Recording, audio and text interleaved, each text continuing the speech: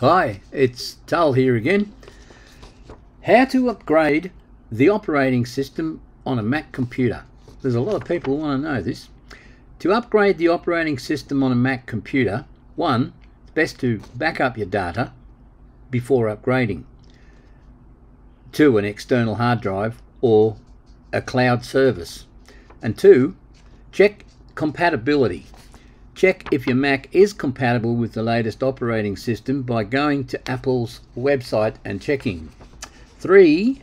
Download the update, go to the Apple menu, choose System Preferences, then select Software Update. The Mac App Store will open and display available software updates.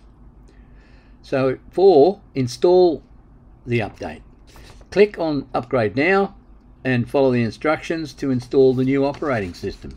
5. Restart your Mac computer after the update's installed.